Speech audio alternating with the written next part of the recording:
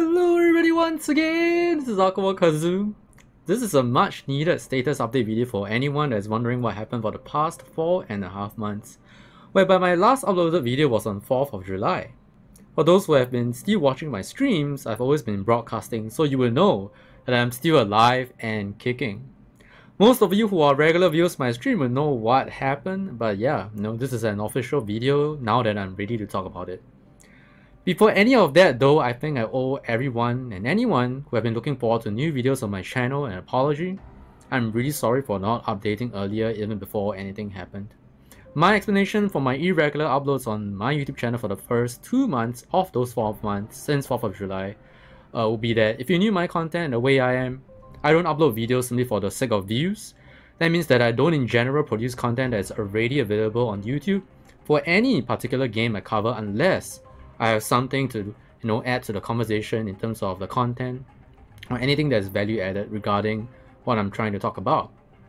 This is to explain for the lack of Black Desert Online videos, since most of the feature content that the Southeast Asia server was receiving were all well covered by other content creators, since North America and Europe Black Desert Online were both published around 2 years earlier than the Southeast Asia region.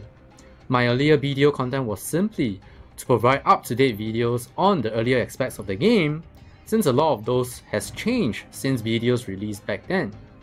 Now that I've addressed that part, we get to what happened for the next 2.5 months out of the 4.5 months of my absence.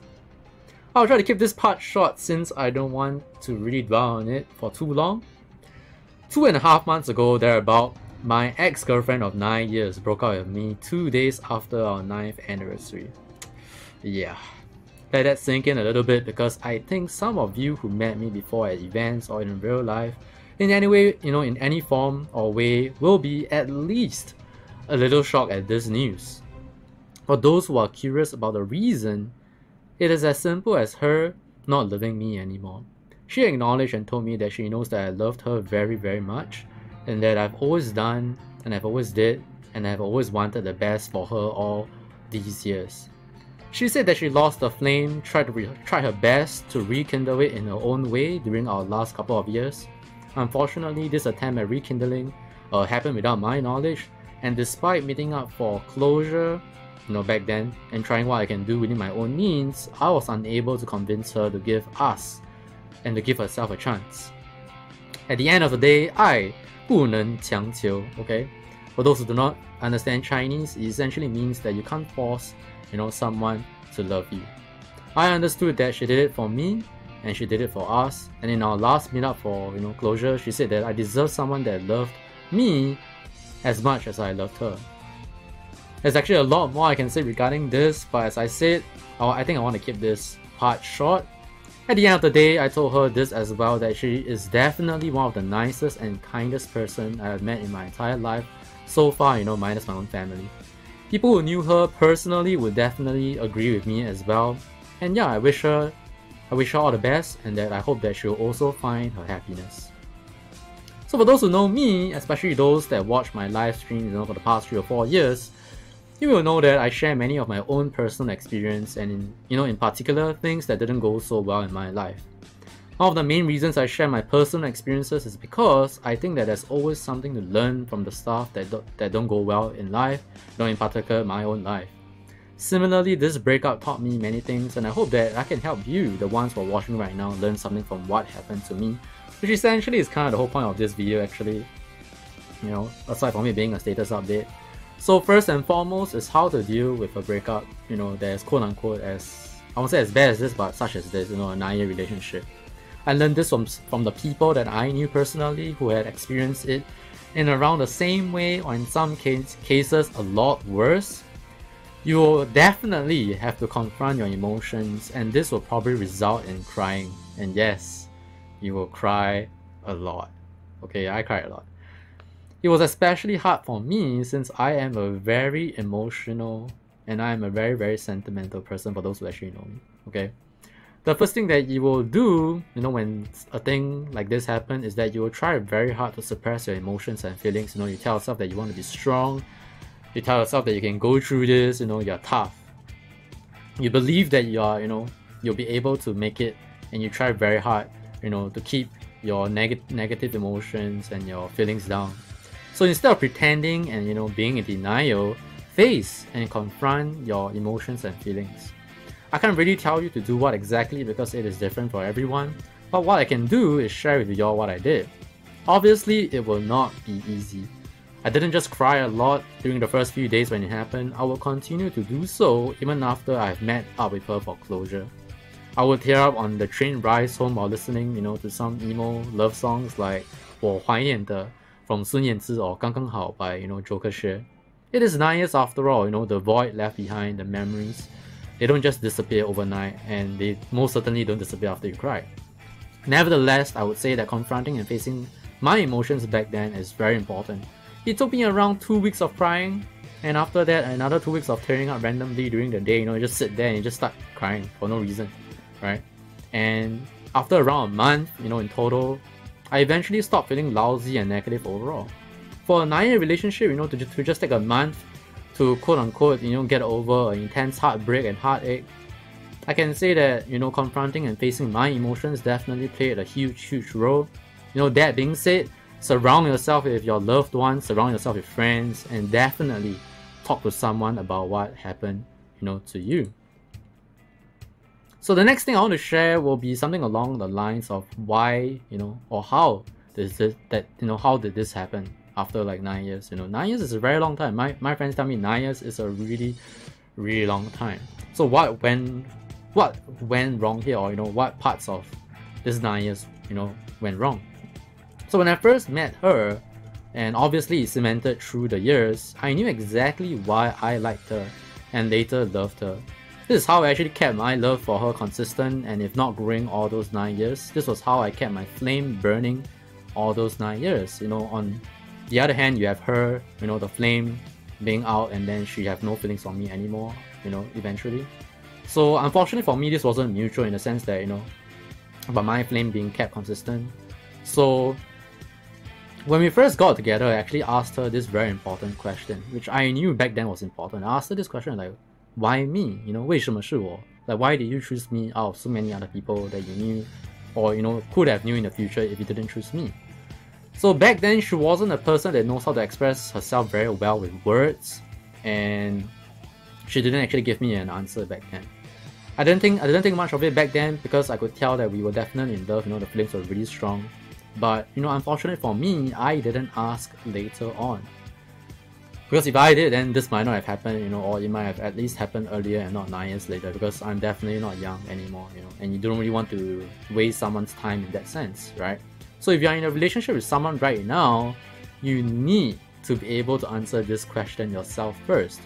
If you don't have an answer for it right now, it is still okay, but you have to make sure that while the flame is still burning, while two of you are still going strong, that you try to figure this out, It has to be something, okay, the reason has to be something that stands the test of time. So, her looking beautiful right now in terms of like physically beautiful, right, cannot be a good enough reason because, looks will fade over time. So it has to be something that stands the test of time. But it need not be anything complicated. In fact, mine was really simple. After you figure out the answer to the question yourself, you then need to go ahead and ask him or her for her answer. And if both of you don't have an answer, you have to work together to find out. You don't want to get married, have children, and realize that you never bothered to find out an answer to this question. I would say that this is probably one of the many reasons as to why things don't work out between people, right?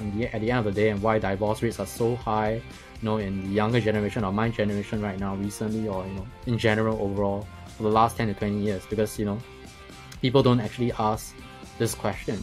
So this why him or her and why me question is actually very important. Ask the question, after a year later continue to ask, and have an answer that stands the test of time. Okay, I've spoken to many people who are in a relationship recently for the last 2 months because of what happened to me, and many of them either both of them don't have the answer, or one of them don't have the answer, or one of them asked the other the question and the other person can tell me that they don't have an answer. Okay, so try to figure that out and don't make the same mistake that I did. So last but not the least, okay, what I learned was that it is important, it is very important to continue to love yourself even when you are in a relationship. You need to remember that no matter how much you love someone, that humans are imperfect. Alright, humans will fail. Okay, that even in the most loving relationship, that your partner will disappoint. And unfortunately, in my case, even though she did the right thing, she left me in the end. Right. So my last 9 years revolved around her, and like my world was entirely around her. You know, it was a choice. You know, it was around us. It was a choice. It was by choice, nevertheless. And I realized that I actually didn't do much for myself. I didn't have a proper holiday. I didn't have a proper break for the last 9 years because I felt like I have never earned it yet. You know, I was trying so hard to work for our future, you know, back then, and I lost sight of myself eventually. Nevertheless, after this happened, you know, I realized that this was important, and I'm happy to share with y'all that I'll be studying motion graphics design 30th November onwards for a year at 3D Sense, which is a private school, I think, in Singapore. Yep. I've also, you know, decided to, you know, live a more disciplined life, you know, sleep better, sleep earlier. You know, I don't sleep at 6 AM anymore. I've done that for the last year, for those who don't know, because of my Twitch broadcast. Even though I still sleep like, you know, 7 hours, 6 hours every day, but I was living, you know, in an unhealthy way relatively. Yeah, so I managed to upgrade my IPPT from a pass to a gold last week, and yeah, you know, learning motion graphics design, after speaking with my course counselor, I realized that it is definitely going to teach me a bunch of skills, you know, software, basically skill set to make better videos and increase my overall production quality for my YouTube channel and Twitch live streams for sure, like for sure.